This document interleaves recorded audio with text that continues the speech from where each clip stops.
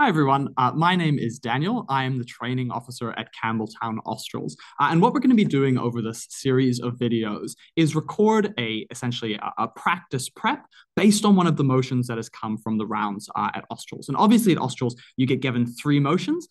So we'll attempt to do one. And if we're feeling happy and full of energy, we'll go through to do another motion for you. But it'll just give you a flavor of what high level prepping looks like. I'll be bringing in different judges throughout the tournament who will also be waiting, obviously, while all the teams are prepping to complete their prep, for us to have a little bit of a chat about the motions that came from the round prior and the ways in which we would prep them and we would get them done.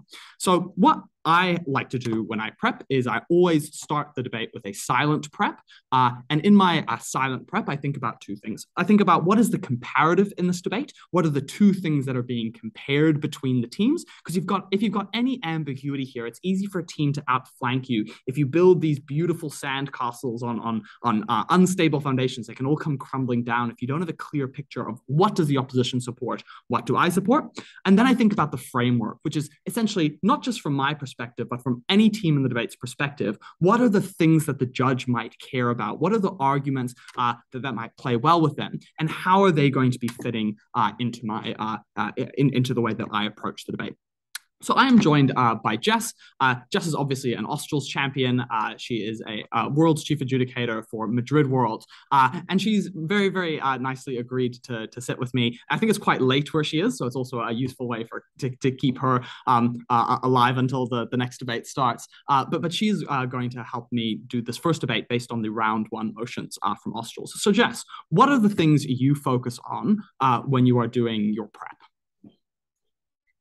Look, very similar to yourself, and I 100% agree with all of that. I think in addition to that, something that I'm lately very discerning about is trying to make sure I understand exactly what the motion is asking very thoroughly, and in particular, pay attention to particular burdens of the motion from its particular wording. So just as an example, if it's a rise of debate, I want to make sure that I'm focusing on the rise of component rather than just the thing that comes after it. Or if it's a narrative of X, making sure I'm, discussing, what that narrative means.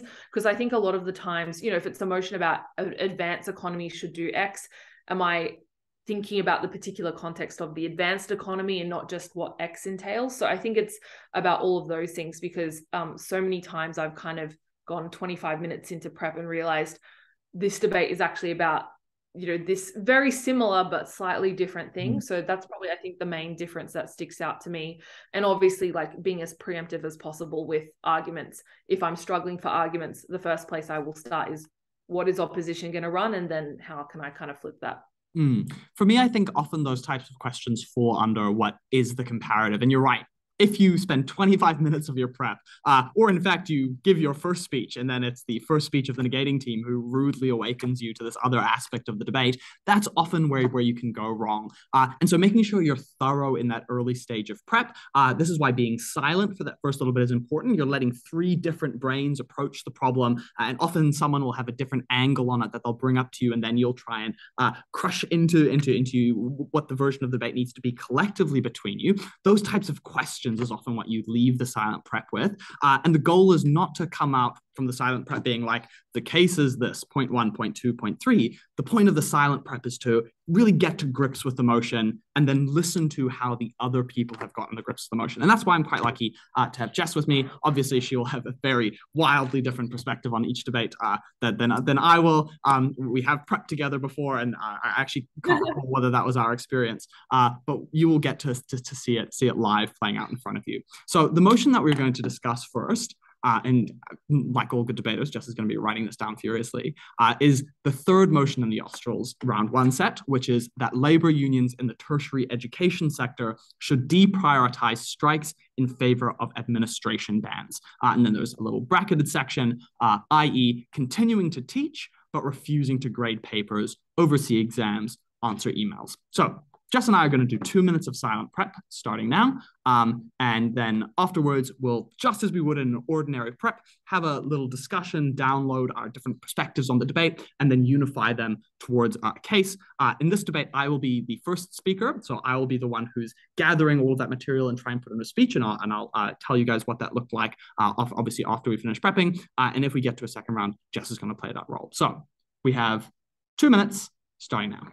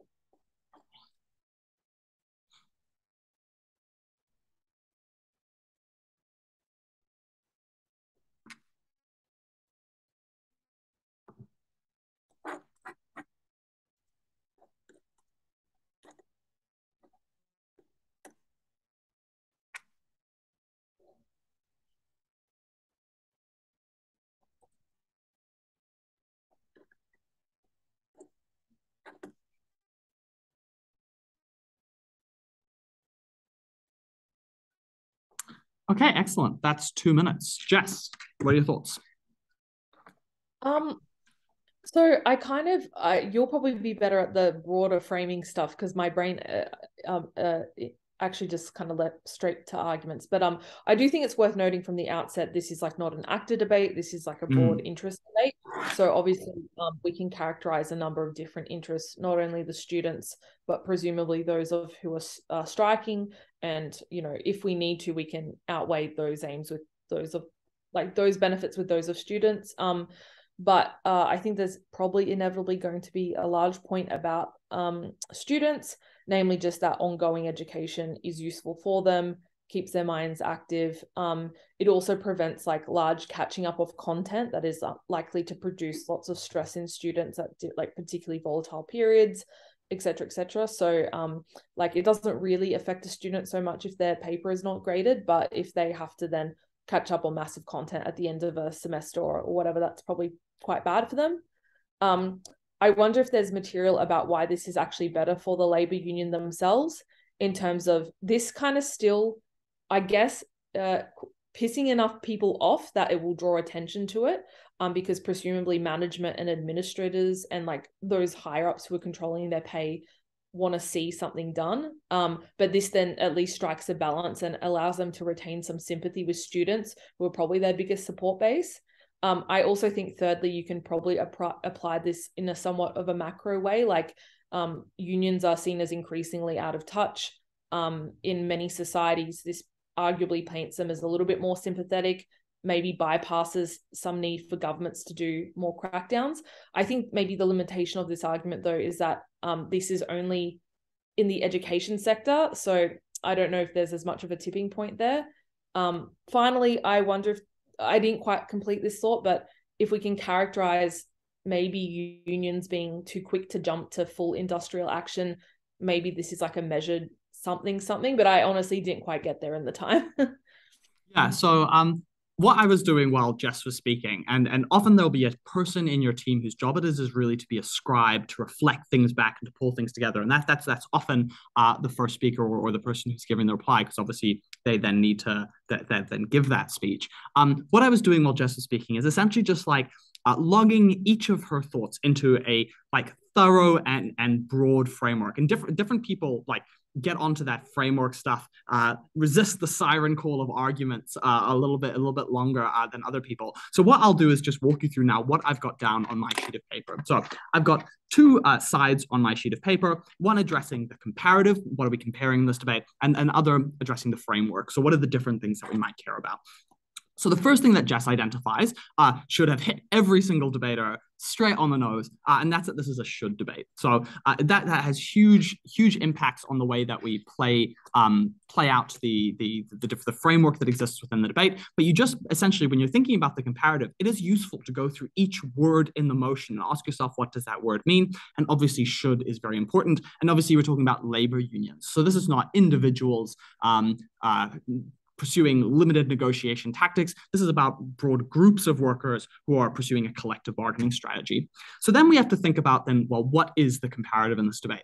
And on the one hand, we have strikes, and on the other side, we have an admin ban. So you should go through and think about what are the things that distinguish those two different policy standpoints. So a strike, and Just was getting at this, is quite full non-compliance, right? It's much broader than just an admin ban. And this debate, actually, when you think about it, is quite interesting because it's about essentially saying the two policies are not necessarily like truly mutually exclusive, because many of the things you do in an admin ban are probably things you are also doing in a strike, but it is much more intense. And we should think about the ways in which that plays out, what the other aspects of a strike are. Obviously, that's full non-compliance. So you're not teaching, Just identifies that's probably one of the big differences. In one, you still teach, in the other, you don't teach, and the motion helps you along with that.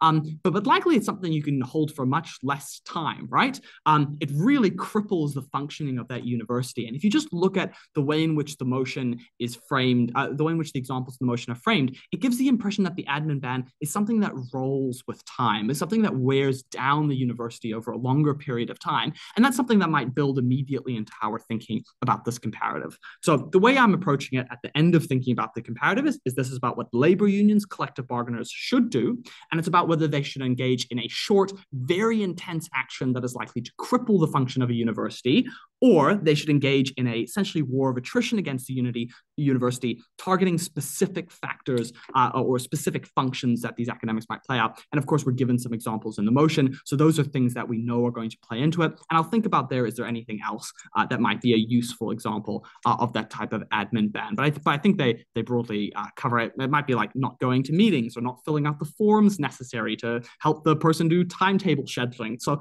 really just throwing sand into the gears then. And then we take what Jess was saying about the different arguments that might play out in this debate. And I'll encourage you to not necessarily dive in too strongly into arguments at the first instance, because that's how you can get blindsided by an argument from the opposition. But you'll note that Jess had already internalized that type of framework thinking. So she was asking, essentially when she addressed what you should do, talked about the different stakeholders that might be involved. And obviously students are very important in this debate.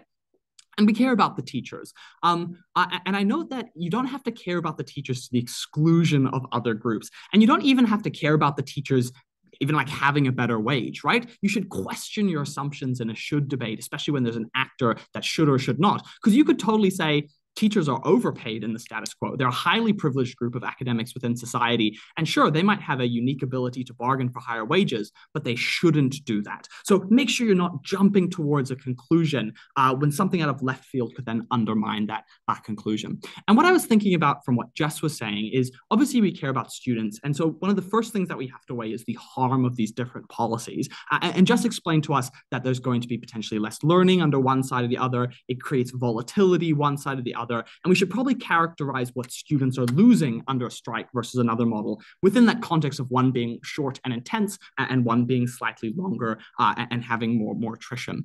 Then we probably will also think about the interests of the teachers. And I think it might actually be difficult to say that teachers shouldn't be paid better. There's a number of reasons why they structurally struggle to get wages that they might otherwise be able to get. And also, of course, noting that happier teachers might mean happier students. So looking for the relationship between those frameworks and why a well-paid engaged teacher might be able to deliver a better education and a better time for the students means you can kind of get that symmetry. And the last thing that I really like just talk about was the structure. And I think this goes just beyond, are you able to negotiate for a better wage? It might also go to how stable is your union? How strong is your union? This is not just a battle. This is a war that goes on for a long period of time. And the structures and whether those structures get stronger or whether those structures get weaker when you essentially use your powder are very important to how this debate might play out.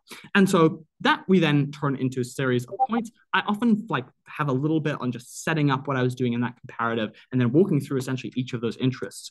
Why do students suffer less from the direct impacts of this action? My second point, why is this more effective at getting the interests of teachers looked after? And then impact in that point, why is that good for teachers? Why is that good for students? And then why is that good for unions as an institution? And an explanation of why unions are important. Nice, Jess. Now that you've heard essentially reflecting back a lot of the thoughts that you were telling me through the framework that I'd been thinking about, is there anything that we still need to think about or work out before we start fleshing out those points?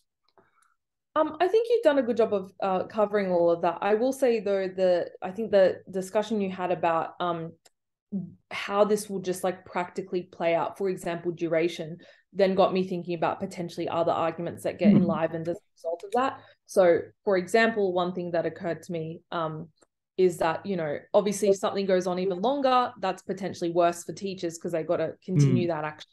On the other hand, though, I was thinking, is there a way to flip this? So maybe when this action is seen as less adverse, the universities will try to take away some of their privileges more, less so. Yeah. So like, if you're not working at all, arguably there's like more cause for the university to not pay you. Whereas at least if you're teaching a little bit, that's harder to justify. So anyway, long story short, I think it's helpful to consider those things because often that will then give you more ideas for argument. And I think what we have here is almost like an equilibrium, right? Because you're harming the university and they might retaliate against you or they might concede to you. So essentially what we're trying to find in this debate is the sweet spot of where do you get the most university compliance with the least university retaliation. And you can situate this in a broad realm of different responses. So like obviously like teacher unions could engage in terrorism. That's a very extreme way of putting your interests to someone. And obviously is never suggested in the context of bargaining for better pay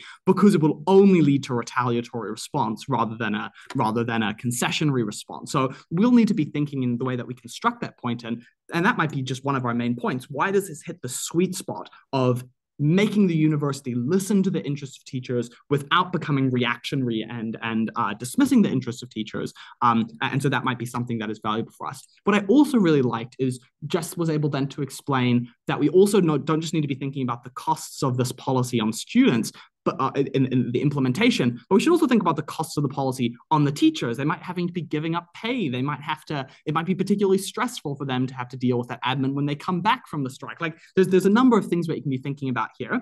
And everything that I was doing while Jess was speaking was folding that into the prep that we were doing so that now we have, I think, a really solid set of points. And the next step would be to develop those points. But we're not going to develop those points because that is the end of our basically mini practice prep where we explain the way that we are able to play out this motion. Nice, great. Any thoughts on how that went, Jess?